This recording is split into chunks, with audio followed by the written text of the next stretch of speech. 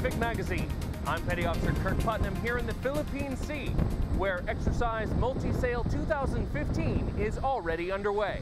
But you may be asking yourself what Multisail really is. Multisail is an annual exercise that started in about 2007, and it's evolved over the years in scope, scale, and complexity. It's an opportunity for us to bring ships, aircraft, submarines, and other resources together to focus on our core warfighting capabilities, practice techniques, tactics, and procedures, and learn how to work together as an overall naval force. The exercise is designed to be a self-assessment of warfighting capabilities and to increase teamwork and coordination between ships in formation. This year, Multisail offered rare live-fire demonstrations of major weapon systems and even invited a few new guests. This year was a unique year. This is the first time that we have integrated any other nation into Multisail. So the JMSDF brought down 3 destroyers plus the staff from Escort Flotilla 3, and they performed flawlessly. We learned a tremendous amount from each other, and I think as a combined force, we're a much better team coming out of the exercise. But the Japanese Maritime Self-Defense Force was not the only new addition to the exercise this year. The 2015 version of Multisail was a unique year. First, we integrated the Japanese Maritime Self-Defense Force, but additionally, we integrated Naval Special Warfare Unit 1 into the exercise. The first time we've had the opportunity to do that, and it was a great event to start to build the bridge between conventional and unconventional forces in the Pacific. Providing support for this large-scale exercise is a major undertaking, requiring the assistance of USS Antietam, USNS Pecos, USNS Amelia Earhart, Helicopter Maritime Strike Squadron 77, 51, 35, and 37. The Japanese Maritime Self-Defense Force ships JS Atago, JS Udachi, and JS Makinami took part in the exercise while working alongside USS Lassen, USS Fitzgerald, USS Curtis Wilbur, USS Michael Murphy, and USS Sampson. On board USS Sampson, all of our weapon systems are ready to be employed at a moment's notice. It's a good day when you start the day putting rounds downrange, whether it's a 5-inch pack fire, a missile exercise that we've been fortunate enough to do, or just any type of practice with our crew serve weapons and our small arms teams.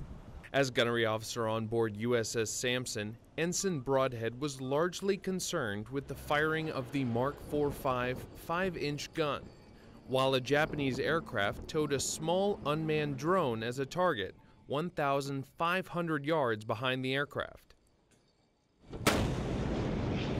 During the towed drone exercise that we did out here, the setup was a little bit different than we're used to. The cable wasn't quite as long as we're used to seeing with some of our previous exercises. So it gave us the opportunity to practice our targets at a much shorter range and a smaller window.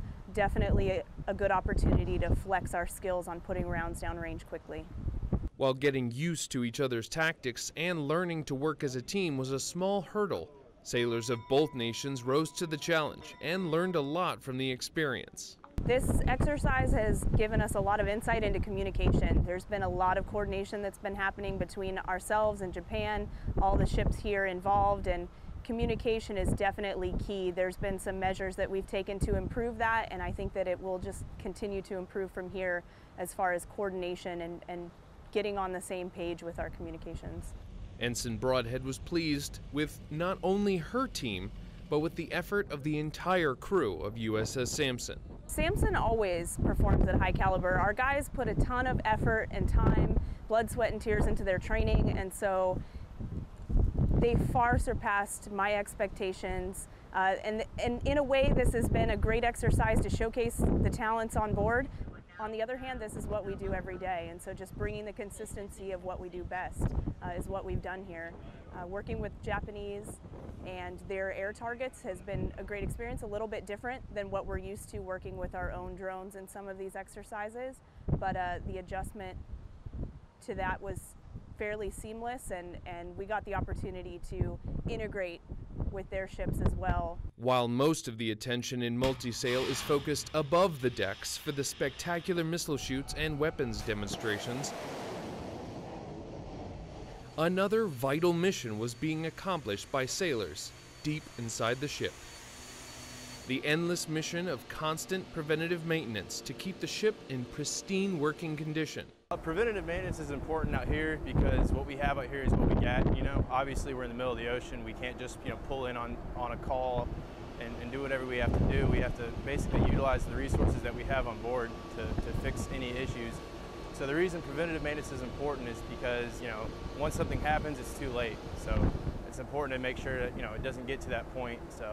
And it's really not too bad either. I mean, it's just little things that can make a huge difference. The battle to keep the ship working is fought on a daily basis, and Multisail is no different. So with Multisail, it's been a little bit more hectic than usual because of the fact that we've never done in and out of port this rapidly. We've usually had more time underway, with port and underway, rotation being pretty even. But now it's pretty hectic because we've been in and out every few days. So we've got, checks that we have to do prior to getting underway. We've had to keep up with those.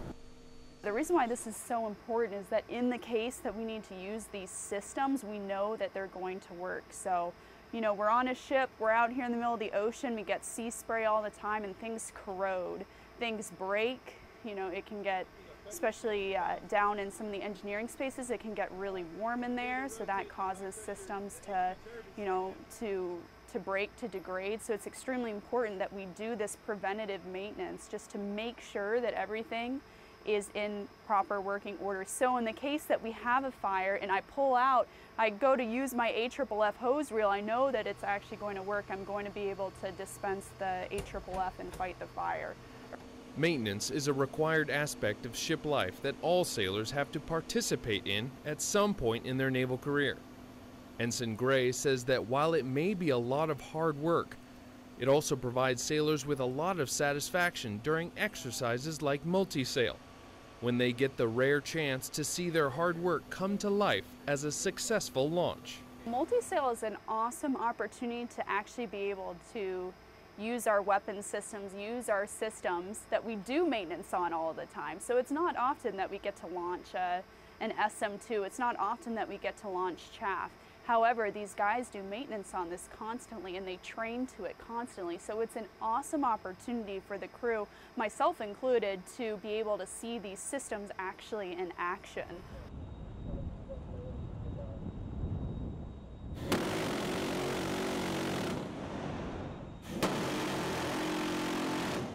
The exercise didn't just show the individual ship's crews what their ship was capable of. It also gave them a chance to see their allied ships performing at the same caliber. Multisail is super important for us to be able to work alongside our partner nations. To be out here with Japan has been a tremendous opportunity.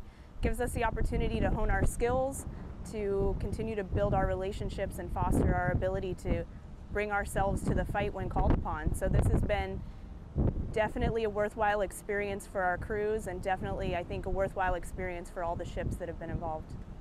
Our guys and gals did a great job. They performed at a high caliber as we expect every day. I'm very proud of them on board Samson, and also it's pretty evident that all the ships out here put in the necessary preparation to make this a success. So look forward to future multi-sails and working hand in hand on a multinational level.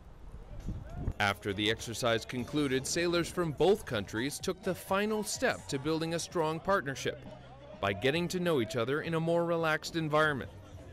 Participants shared good times and joined each other for some friendly competition in the spirit of the exercise. Crew members from each ship formed teams to compete in softball, soccer, and even a little tug of war. That does it for this edition of Pacific Magazine. And from all of us at AFN Pacific, thanks for watching.